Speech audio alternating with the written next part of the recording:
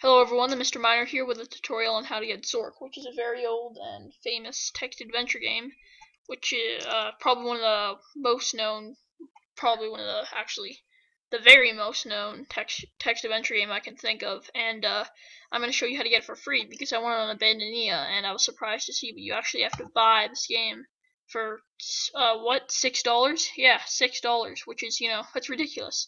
And I know it has multiple games or whatever, but seriously, it does not. It should not cost any money. It has, and it's got a lot of games. But this is going to show you how to get the original 3 for free. So first you need DOSBox. So just go here and download it. This tutorial is for Windows, although doing it for the Macintosh is very easy too. I don't know about Linux. And then after you've downloaded DOSBox, just go here and here's Zork 1, 2, and 3, and we're going to be using DOSBox.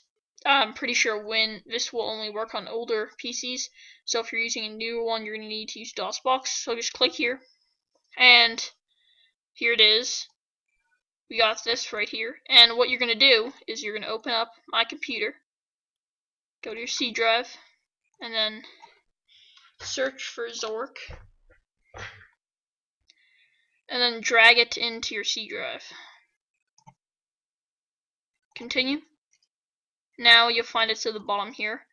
If you open this, you got all your information in there. So now open up a new folder and remember what you name it. To make sure to name it something simple, no spaces. So I'm just going to call it Bork. I already have a file called Zork in it. If you have something with 2 files that are called the exact same thing, it'll kind of get weird. I'm just doing this one as an example. And then you'll open this up and take everything that's in here.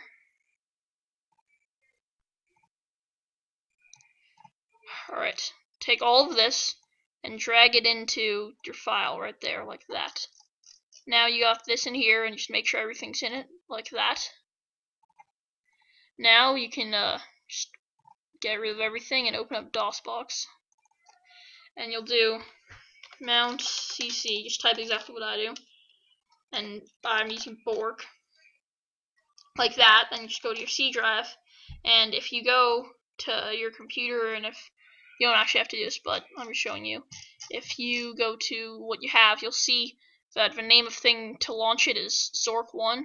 I can just, that's it, the one thing you want to type in, so that's what you type in, Zork 1. And there you go, now you're playing Zork, as you can see. So, yeah, it's pretty easy. I haven't tried these other 2 links, but I'm pretty sure they'll work. Pretty much do the exact same thing if you want them. I'll check and update the video if you need to do something different. But yeah, so now you're playing Zork. I hope you enjoyed the tutorial, and thanks. Goodbye.